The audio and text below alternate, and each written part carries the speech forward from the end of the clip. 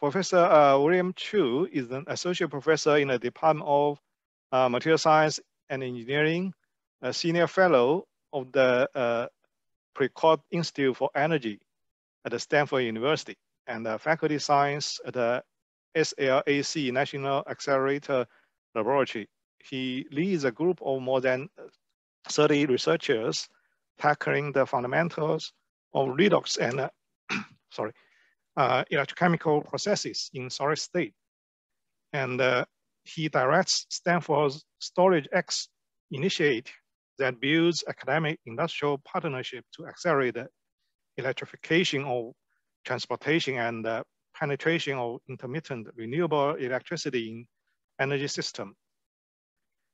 And he was a distinguished Truman Fellow at the Sandia National Laboratory and has received numerous honors, including the Humboldt Besser Award, MI Outstanding Young Investigator Award, and the Volkswagen Bus Science Award, Electrochemistry,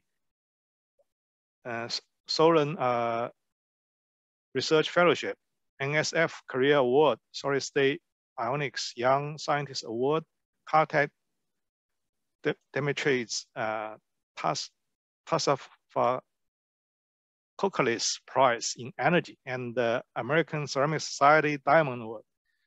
In 2012, he was named as one of the top 35 innovators on the age of 35 by MIT's Technology Review. So now let's welcome Professor William CHUEH, and his talk today will be the dynamic local chemistry of cathodes during synthesis, operations, and aging. So now let's welcome. Thank you very much, Haitao. Can you hear me okay? Yes. Thank you so much. And let me also add my congrats to Xianggang Li Gong for his 85th birthday. Truly an honor to be part of this, and it's a great pleasure to follow Ram, Cal, and Shirley to talk about battery materials chemistry. So I'm going to focus my talk today on the local chemistry of layer oxide cathodes specifically. And many of my colleagues do not know, I'm actually also Chinese, so I put my Chinese name there in case anybody wants to look me up. So let me begin just to motivate, and Cal and Ram have already said a lot about cathodes, so I'll just quickly go over this part. The main challenges for cathode today is how to use all of the available lithium capacity in the system. Currently, we're only able to remove anywhere from 55 to 70% of the lithium, and the material becomes unstable in the dilithiated state. And this is a result of two major phenomena. One is the disordering of the material when you remove the lithium from the van der Waals gap. And the second problem is that as you oxidize the material, the materials becomes too oxidized such that the oxygen becomes unstable in this material and the oxygen comes out. So if you think about the defects that occur in the system, you're dealing with not only transition metal and lithium migration, but you're also dealing with oxygen vacancy formation due to the oxygen loss from the system. We have been very interested in thinking about point defects in layered materials for about a decade now. And if you take a look at the prototypical lithium cobalt oxide, you will see a wide range of defects involved. I will go over them shortly. But actually, lithium cobalt oxide is also isostructural with nickel oxyhydroxide. And I think some of you are also studying this for electrocatalysis applications. And there are exactly the same challenges as well, although it's been used for proton storage for catalysis and aqueous batteries. Some of the defects we can think about in layer systems could include metal vacancies, so missing metals in the metal layer. You can also think about antisite defect, for example, metal sitting in the lithium layer. Of course, you can also consider lithium sitting in the metal layer. And as I mentioned, missing oxygen atoms as oxygen vacancies. And these really give rise to very rich local chemistry, but also makes the system very challenging to understand. So traditionally, if you look at point defects in materials like layer oxides, the go-to strategy is really to think about them in a very dilute and non-interacting sense. And if you have taken a class on defect chemistry and point defects, you're probably familiar with how to simulate the concentration of the defects, for example, as a function of temperature, as a function of lithium activity or oxygen activity. And here I'm just showing you some basic calculations. This is a plot of all the simulated defects in layer oxides as a function of the lithium activity. And if you simulate it as a function of the oxygen activity, there's even more regimes in here. This process actually works pretty well for most systems, but it makes two major assumptions, that the defects are dilute in concentration, and they're also non-interacting. The main challenges for layer oxides, especially for those containing lithium, is that there are many, many point defects, not just one, but several. They're typically non-dilute. So if you even think about lithium, it goes all the way from almost no lithium to full lithium per formula. The equilibration time is very, very long, so it's hard to reach equilibrium. And also, because it's at room temperature, the entropic forces would favor the defects to associate and interact, thereby forming these interacting defect complexes.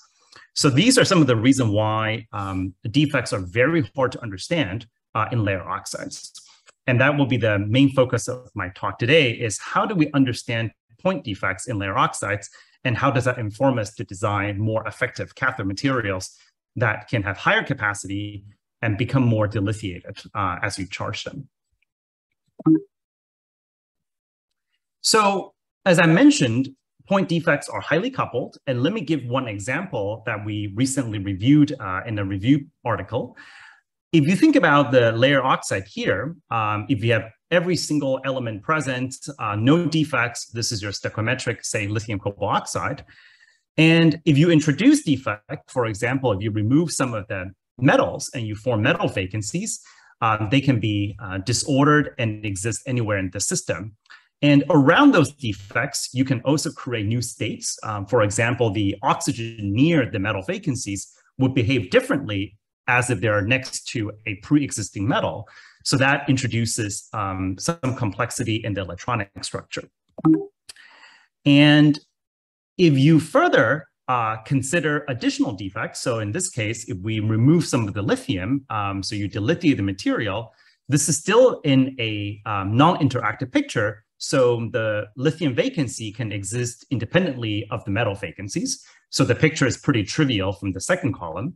But the most interesting picture arises when the metal vacancies and the lithium vacancies sit next to each other. So this is a very simple example of defect interactions in which the lithium vacancies and the transition metal vacancy form a pair, and the pair are localized together. So this is essentially a Schottky defect pair, and this has significant consequences in the electronic structure because all of a sudden, the local chemistry around the lithium and the local chemistry around the metal are no longer the same as elsewhere in the system.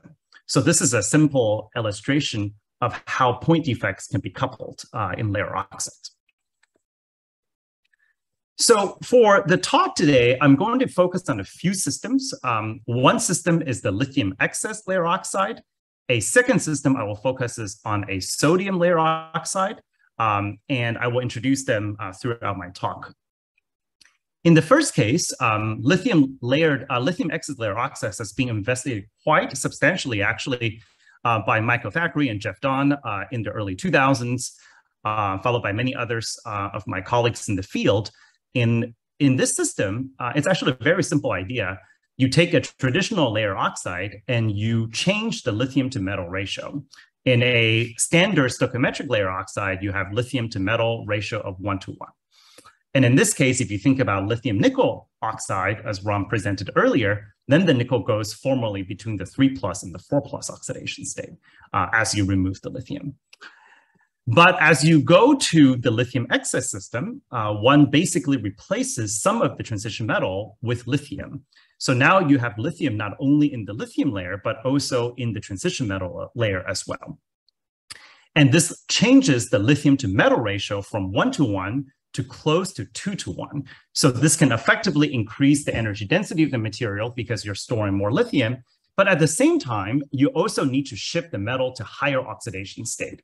So if you consider something like a manganese-rich nickel manganese cobalt oxide, the manganese typically stays in the 4+ oxidation state, but now that means the nickel will have to shift to very, very high oxidation state, all the way from 2+ to something above 4+. And it's not very clear how exactly this happens and what kind of a rearrangement the material undergoes. So that will be a bulk of my talk today. Now, one thing I do want to point out is there is a lot of misunderstanding in the field that putting extra lithium into the material can give you far more capacity. This is actually not quite true. And the reason is actually very simple, is as you insert more and more lithium, you're also decreasing the amount of transition metal in the system. So that means where you could host the oxidation state change in transition metal previously, you now have to put them somewhere else. And the only other place to localize the oxidation is to put it on the anion. And essentially, you substitute more lithium in for transition metal, you're shifting more and more of the redox capacity away from the transition metal into the anion, in this case, oxygen. And if you look at my plot here, actually your increase in the amount of capacity is pretty modest. It's only about 15% overall, but you're losing a lot of the transition metal oxidation state redox capacity. And that is because by substituting lithium into the material in the lithiated state, I have to start with higher and higher oxidation state of the transition metal. So you're not able to start from a low oxidation state. So this presents a substantial challenge because you're effectively not using all of the available transition metal oxidation. But in exchange, you're able to use more of the anion redox. And that actually has a host of consequences as well that I will talk about in a bit. So one of the most impressive things for these lithium excess layer oxides is that compared to something like a stoichiometric layer oxide, lithium cobalt oxide, or a stoichiometric nickel manganese cobalt oxide, is that you can remove a lot of lithium without significant consequences on the reversibility and cyclability of the material. So here I'm showing you lithium cobalt oxide, LCO. And if you remove all of the lithium in the system, it quickly degrades. You cannot even cycle it more than 10 times as you are approaching close to 5 volts in this particular system. But if you take the lithium excess material, like for example, manganese-rich nickel manganese cobalt oxide, you can remove close to a formula ratio of 1 lithium per formula with very little consequence on the cycle life. So it has been shown both in academia and industry that you can get more than 1,000 cycles, actually now the record, I think close to 1,500 cycles of 1 formula lithium removal per formula.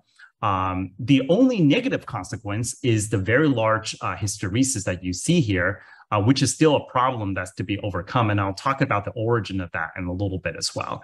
So this is probably one of the most exciting aspects of lithium excess layer oxide is by simply replacing some of the transition metal with lithium, you're able to substantially increase the ability for the material to be stable in the dilithiated state.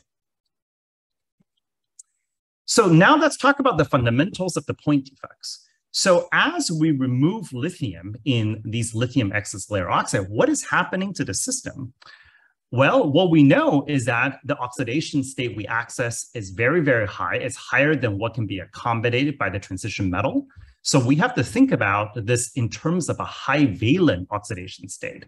So high-valent oxidation state means going above nickel 4+, going above iron 3+, going above manganese 4+, for example. And we have reviewed this recently in our paper I list below here in 2020, where we try to summarize what it means to access high-valent oxidation state. So one of the best way to describe a high-valent oxidation state is by the bond length. And in the layer oxide structure, there are 2 bond lengths which are very important. One is the oxygen-oxygen bond length, and one is the transition metal oxygen bond length. It's 2.8 and 2.0 angstrom, respectively, in a standard octahedral environment for a layer oxide like lithium cobalt oxide. And what happens as you access these very, very high oxidation state, you are removing more and more electrons from the transition metal oxygen octahedra, and this can lead to a substantial shortening of the bond distance between oxygen and also transition metal oxygen. So for example, if you form these highly hybridized double bond between the transition metal and the oxygen, then the transition metal oxygen distance will go down from 2 to 1.8 to reflect the high oxidation state. And you can also actually get oxygen and oxygen get closer. In some cases, you can form a peroxide-like species, which is 1.5 angstrom. Others, such as our colleagues, Peter Bruce has also reported distance as short as 1.2 angstrom. And these are all reflections of the very strong covalent bonding, either between oxygen and oxygen, or the transition metal and the oxygen as the material gets ferro-oxidized. So then this comes to some of the major consequence of accessing these very, very high oxidation state. As I said, again, nickel 4+ is the limit for nickel. So going above nickel 4+ will result in the following consequences. So first, as I mentioned, you will form this very strong covalent bonding between oxygen and transition metal oxygen, as illustrated by the short bond distance. So this is actually very favorable because once you form this strong bonding, then the energy is saved. So it substantially stabilizes the system. So you might ask, well, if this is such a good thing, why do we have so much problem with these high oxidation state? It is for the second reason I listed here, is you access these very, very high oxidation state, the bond distance shortens because of covalent bonding, but then this also distorts the structure substantially.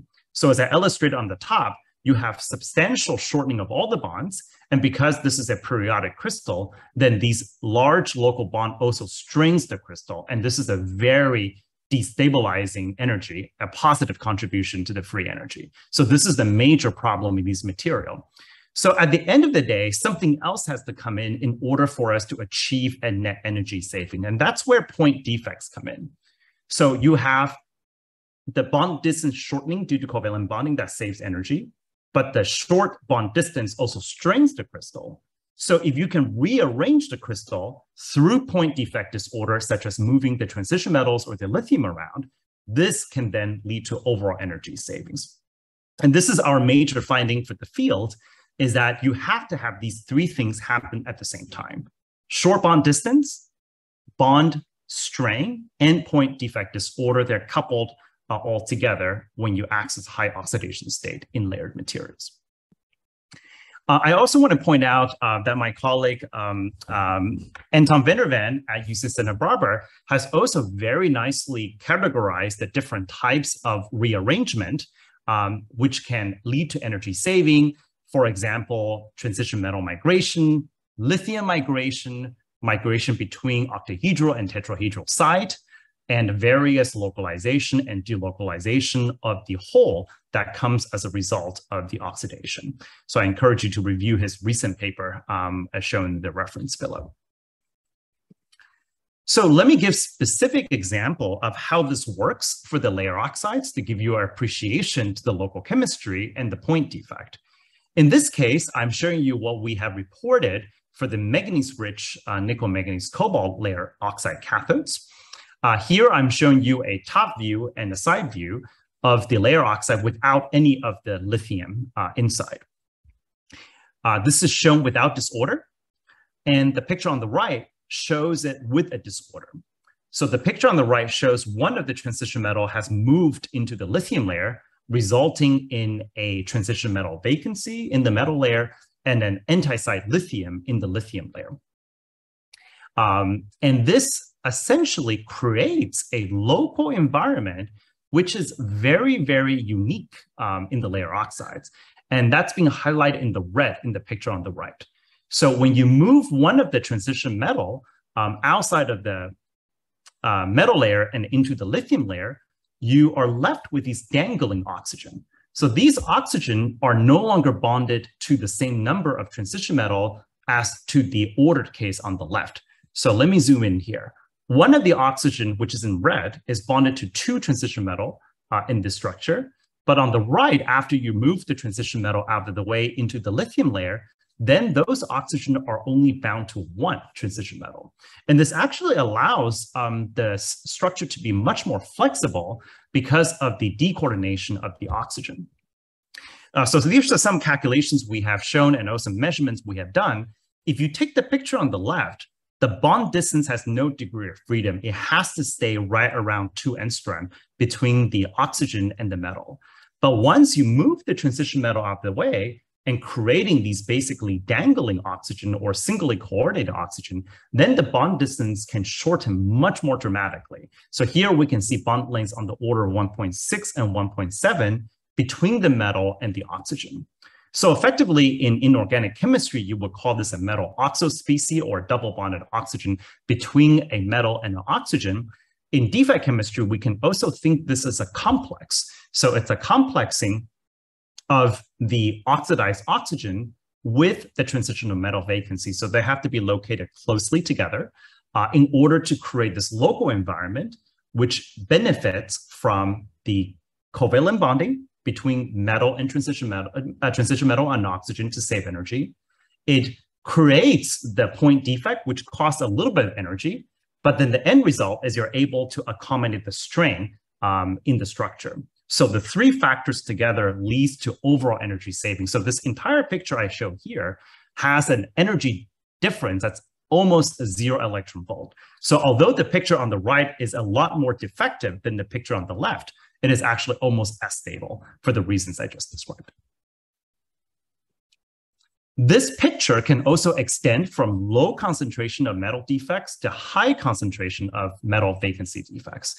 So in the case of a low metal vacancy defect, then you form the short metal oxo species I just reported, where the metal oxygen bond is very short.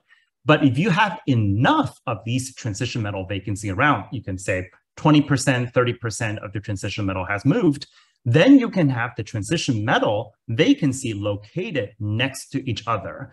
And we have shown that if you have enough of these metal vacancies around, then you can actually get the oxygen and oxygen distance to shorten as well. So basically, there are two dangling oxygen that are able to meet together. And this is how we can also identify metal peroxide type species in which the oxygen-oxygen bond length is on the order of 1.4 angstrom. And these oxygen species have actually recently been reported as well by Peter Bruce's group, where they can see this spectroscopically and also via a neutron PDF refinement of the material. But what the main picture I want to convey here is the key ingredient is the point defects. Without the transition metal vacancy moving out of the way, it is not possible for the oxygen to be in a highly oxidized state. It is not possible for a short metal oxo bond to form. It is not possible for an oxygen-oxygen bond to form. The crucial player here is the metal oxygen, the metal vacancy point defect.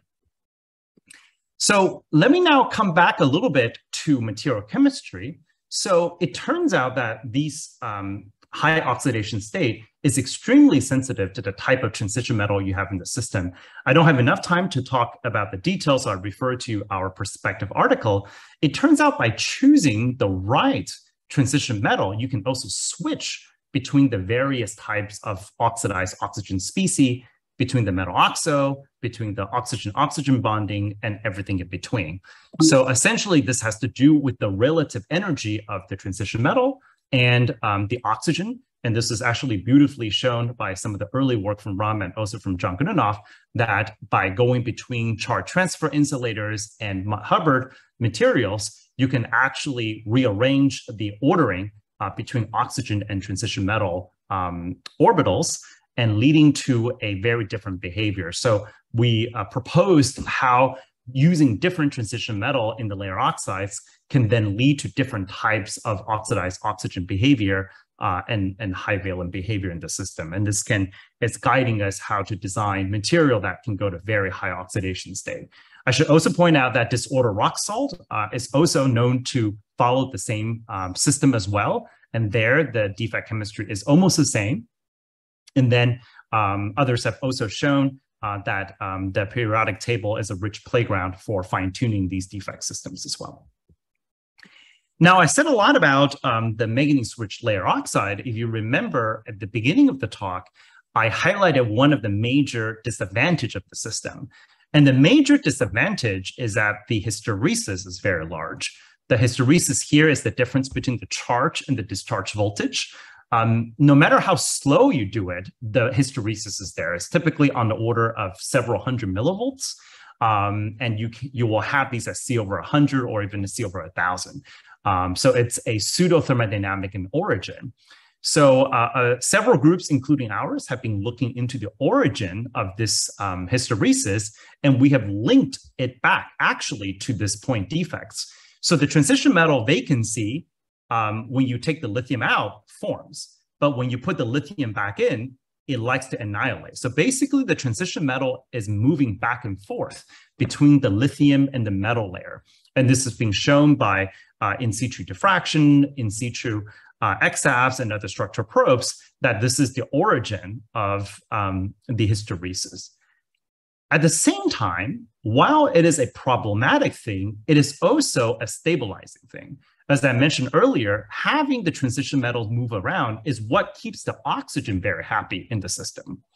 So the key question we ask ourselves is it possible to have a material in which the transition metals do not move around, there are no transition metal vacancies, and yet you can keep the oxygen stable?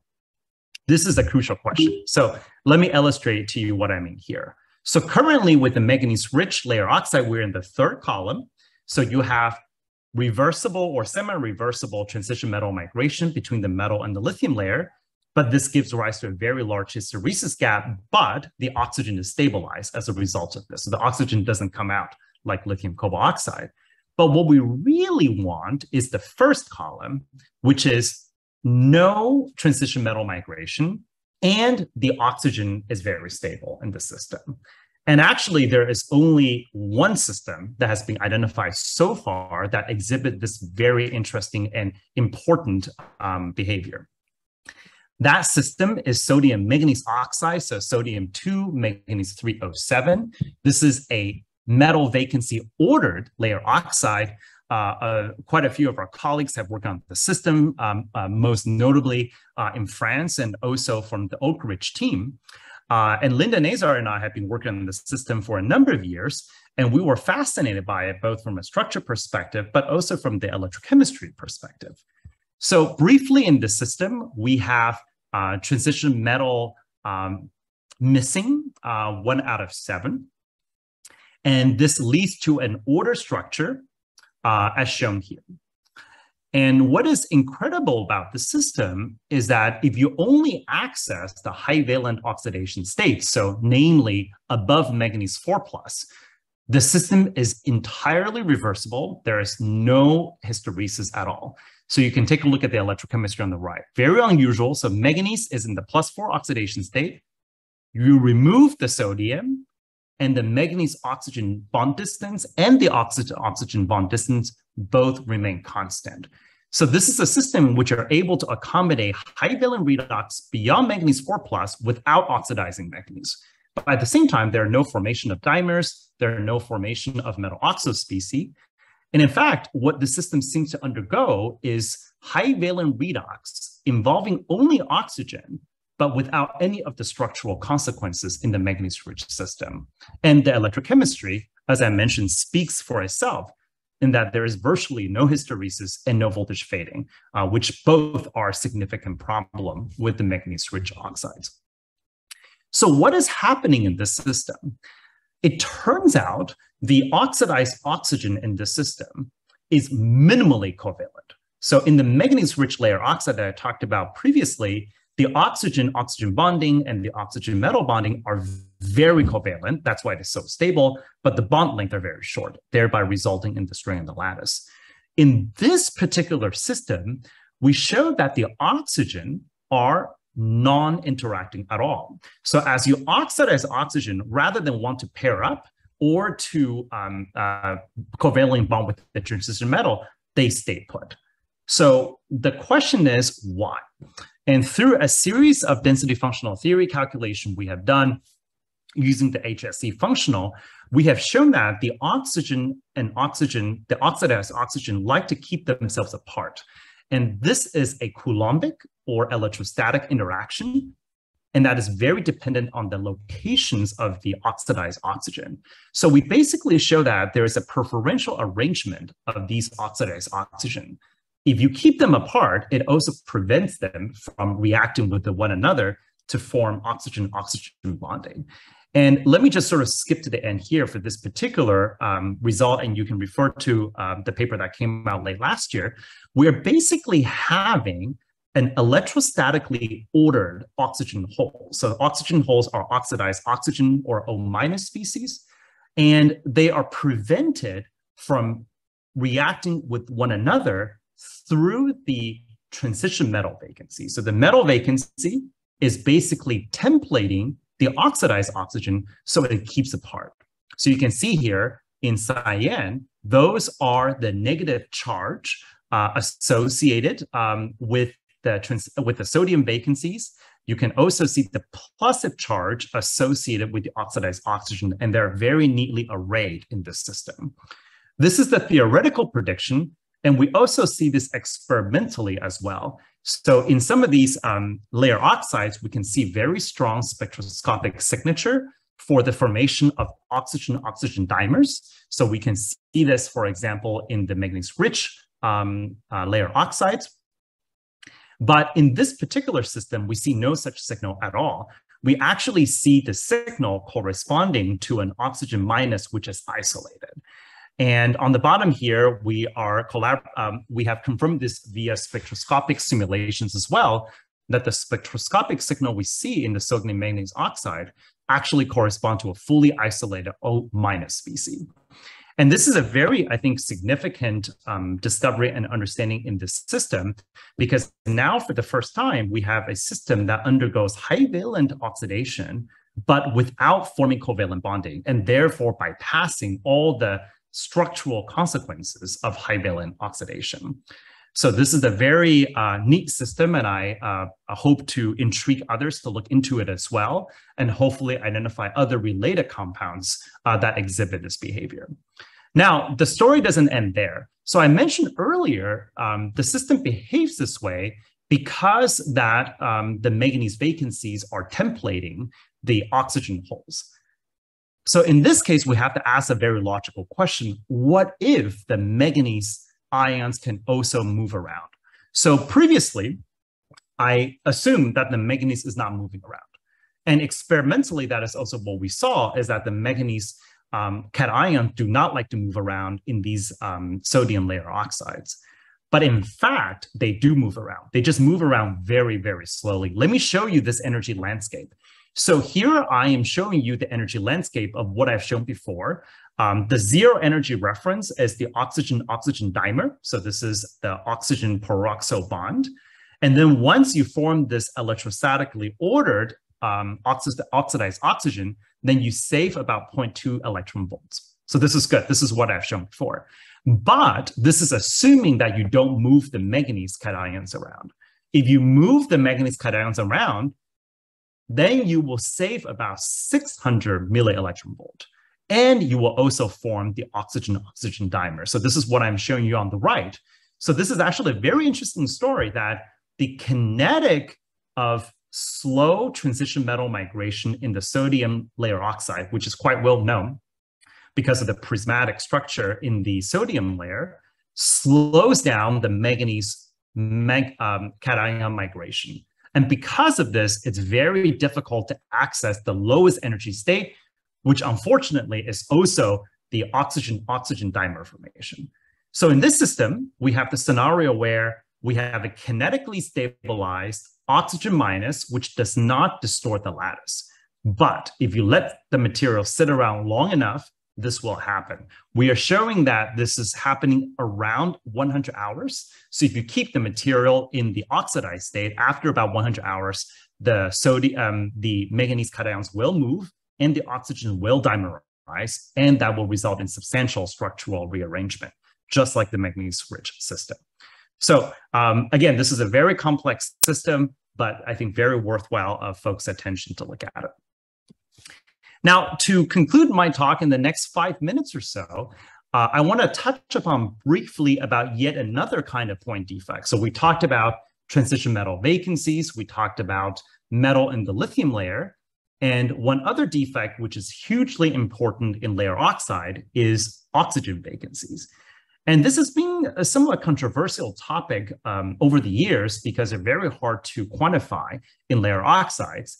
And I'm going to show you some of the studies we have done in the manganese-rich layer oxides to show how the oxygen loss in the system can be adequately described as oxygen vacancies structurally.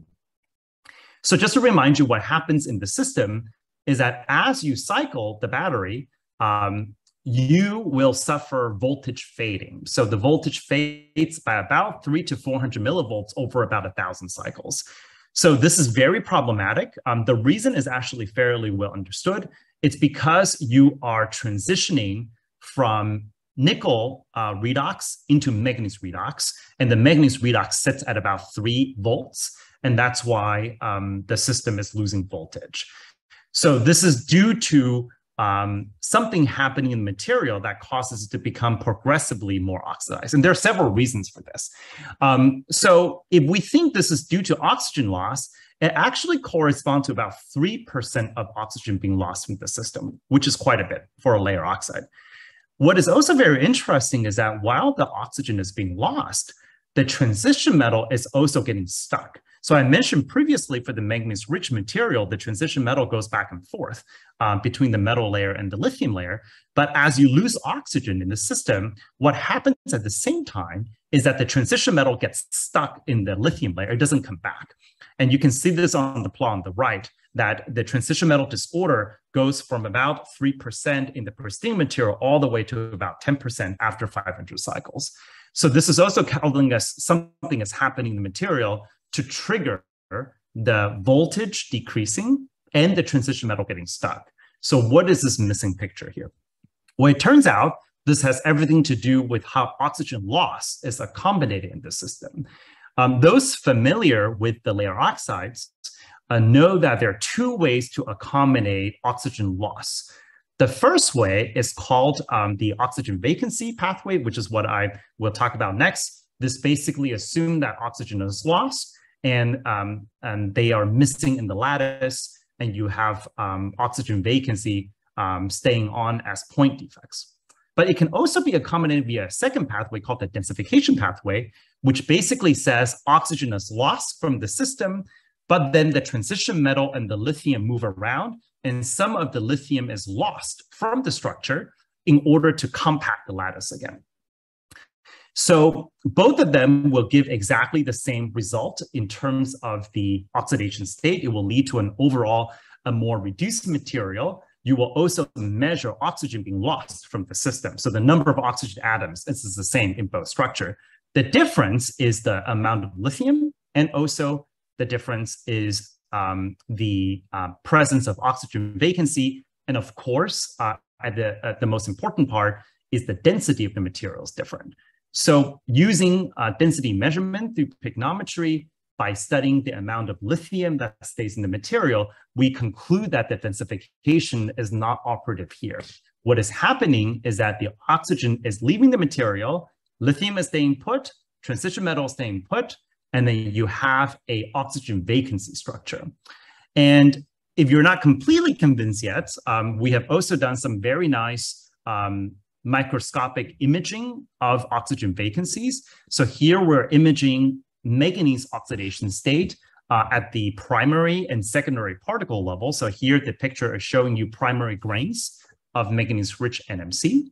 And you can see in the pristine material, the entire material is in the 4+ oxidation state. But as oxygen evolves and it leaves behind oxygen vacancies, then the manganese oxidation state slowly shifts down to 3+.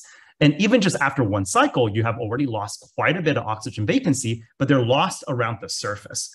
But then as time goes on, the oxygen vacancy penetrates deeper into the material. And if you look at the picture on the right, after 125 cycle, you can see a substantial penetration of oxygen vacancy. So this really contrasts with the classical understanding that the oxygen is only lost from the surface. Actually, oxygen is lost from the surface on first cycle, but subsequently, oxygen is also slowly diffusing into the structure, or analogously, oxygen is diffusing out of the material. So here we have also offered a really direct measurement of the oxygen diffusivity by profiling the manganese oxidation state, and we estimate a very quantitative number for the oxygen diffusivity. It's about 10 to the minus 17 centimeters squared per second. This is a very small number, but for a lithium-ion battery cathode, it is not small at all. The reasons are twofold. One, the transport distance is very short. You can see here the primary particles are about 200 nanometers. And secondly, the time is very long, right? For a battery material, 125 cycle will take about 1,000 hours to complete. So couple the two together, short transport distance, long time, then gives you a very big problem with oxygen being lost from the system. So now we have this very complete picture of why the voltage is fading. The voltage is fading because the oxygen lost from the system is shifting your Fermi level down. Okay, so this is, the shifting the Fermi level up.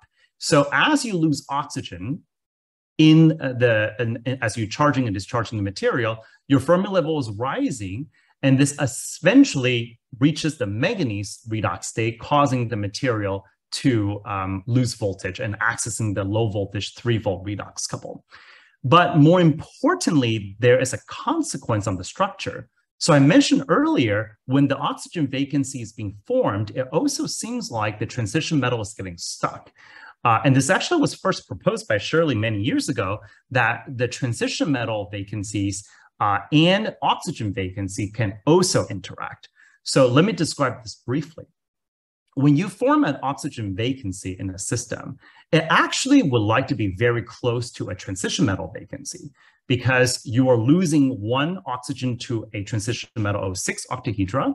So if you form an oxygen vacancy, that's a very unhappy, manganese O5. So the way to make it happier is to push the metal away so that the transition metal vacancies is next to an oxygen vacancy. And this essentially is a coupled Schottky defect pair. And this can explain why, as the material ages, as it loses oxygen, then the transition metal is also getting stuck in the lithium layer in order to keep the oxygen vacancy stable in the system. So let me also just show you how severe this problem is. This is a very simple calendar aging study we have done. Calendar aging is very, very common for anodes, but it's less common for cathodes.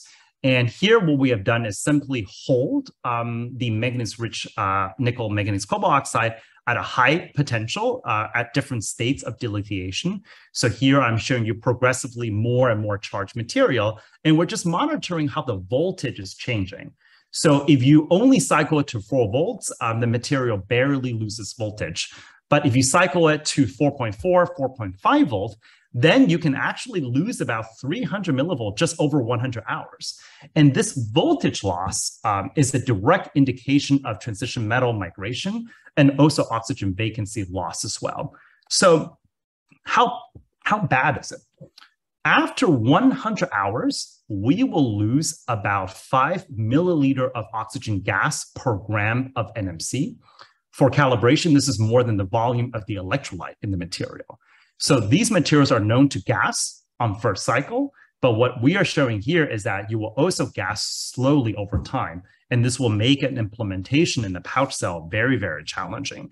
And this voltage fade can occur without any cycling whatsoever. This is actually just cycling the material one time to a high voltage. And this points to the importance of coating, as Cal was mentioning earlier, to really control not only the reactivity with the electrolyte, but also the ease of oxygen leaving from the system, especially for a material that's in the high-valent oxidation state.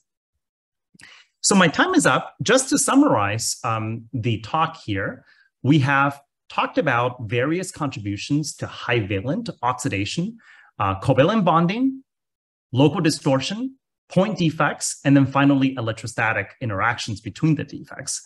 And then in the second part of the talk, oxygen loss is very critical for the high voltage stability of this material and can be traced to the formation of oxygen vacancies, even though they barely migrate. Based on the operating environment of a cathode, they are very, very important. and cannot be ignored. So I'd like to thank everyone who have contributed to this work, especially my colleagues, Tom Devereaux, Linda Nazar, Gesater, and others who have contributed to this work, and also funding from industry, mostly from BSF, and also from the Department of Energy. And thank you very much for listening. Okay, thank you, Professor William Chu, for your nice talk. So due to the time limitation, we can only have one very short question. Any questions? Can I ask the question? Yes. Yeah, Will, great talk. Thank you so much. I think I learned quite a lot from your recent work. My question to you is the impact of electrolyte. Obviously, all these highly activated states of the oxygen, even though in solid state, we don't know much about their compatibility with electrolyte. I wonder if you can comment on that. Yeah, I think this is a very big problem because our standard picture of electrolyte stability doesn't care about oxygen quite yet. Because if you look at some of Huber Gasteigger's work, it really focuses on the first cycle. But what we're showing here is oxygen is slowly creeping out. And I believe this will require more engineering in terms of oxidative You don't stability. use any special additives in your electrolyte, just the standard Gen 2 electrolyte. Now here we are using some additives to deal with oxidation stability, but these are your standard high voltage electrolyte. But I think high voltage is referring to one problem. Oxygen from the cathode is another problem, which comes with high voltage. So for example, there are high voltage material like spinel that doesn't lose oxygen. So it's two kinds of problem. I'm afraid that this is just making it even harder. Thank you. Excellent. Thanks very much. Thank you, Shirley. Okay, thank you, Professor Chu, once again for your nice talk.